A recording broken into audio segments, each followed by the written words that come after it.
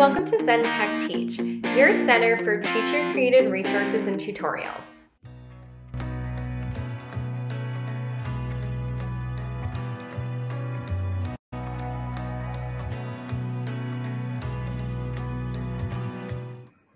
In part 1 of this project, we'll create your snow globe using Canva.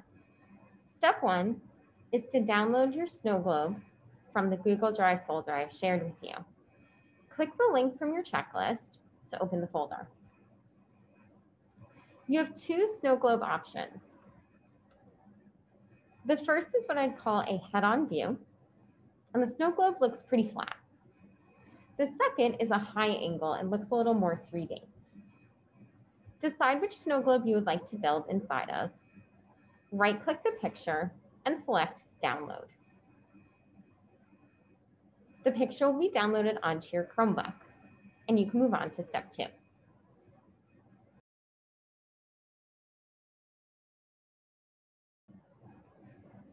In step 2, we'll be opening Canva and creating a new design.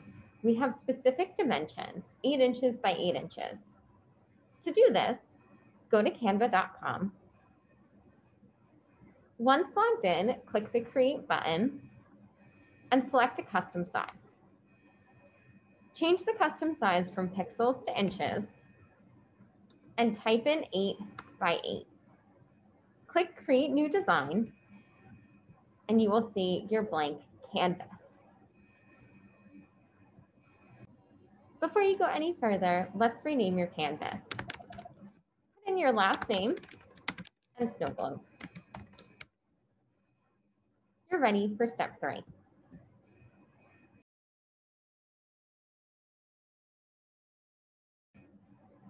In step 3, we'll be uploading the snow globe of your choice to our Canva template.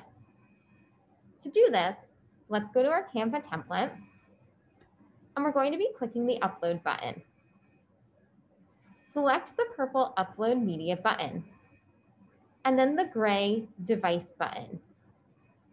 This will allow you to upload files that you've downloaded onto your Chromebook. I'm locating my snow globe right now.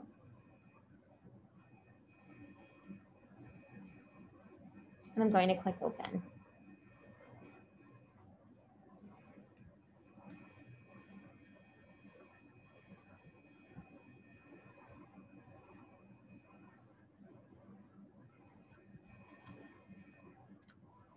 I'll click the image that's loaded, and I'm going to make my snow globe almost the same size as my template.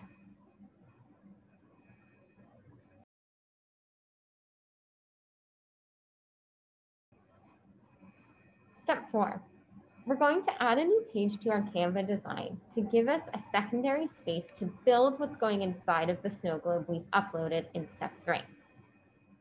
And we're going to insert what's called a circular frame. To do that,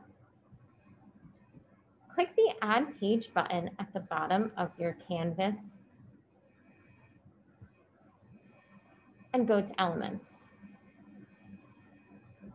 Scroll down to Frames and find your circular frame.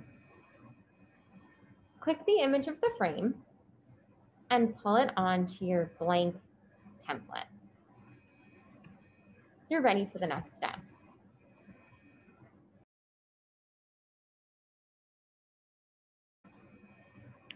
In step 5, we're going to be dragging and dropping pictures or videos into that circular frame to create the background of our snow globe.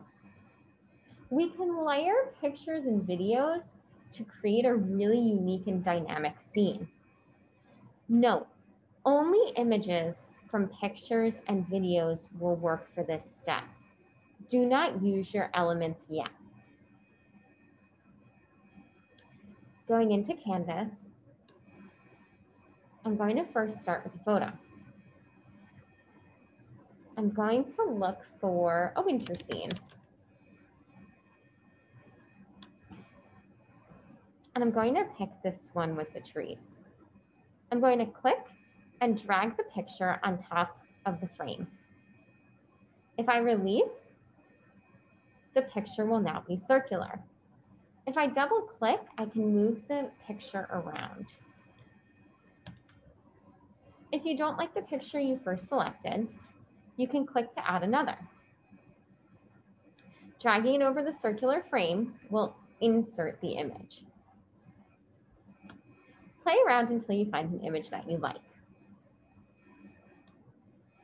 For something more advanced, to create a more unique look, let's click our elements again, and let's add another circular frame. Let's make our second circular frame the same size as our first. This time we're going to grab a video.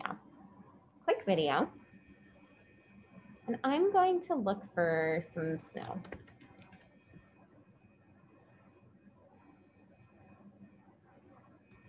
Just like before, drag your video on top of the circle to insert it. We want to be able to see the bottom circle through the top.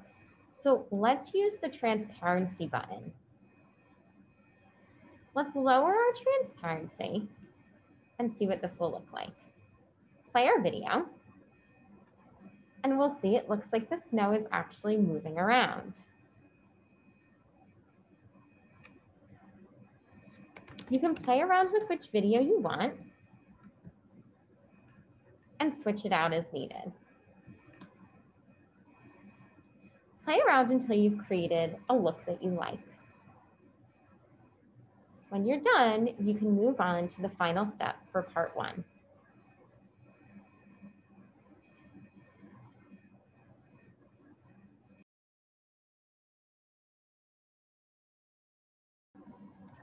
The final step for part 1 of creating our snow globe is to add in elements and create a scene. Coming back into Canva, we've created this space, our background, and now we can use elements to add in fun little pieces.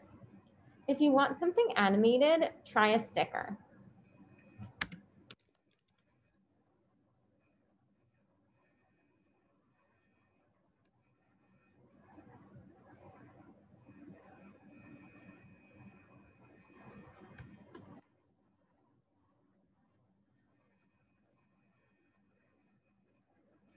Play around with your different options.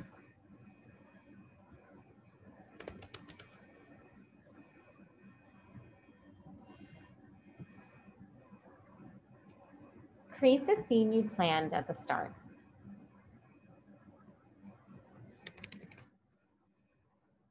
Remember, you can play around with your positions to create dynamic layers. If you want your snowfall video on top, click the layer and use the position button to move it forward. You'll see the white snowflakes I added are now behind that screen of snow. When you've created the scene that you love, you're done with part 1. To move on to part 2 of the project, click to the next video.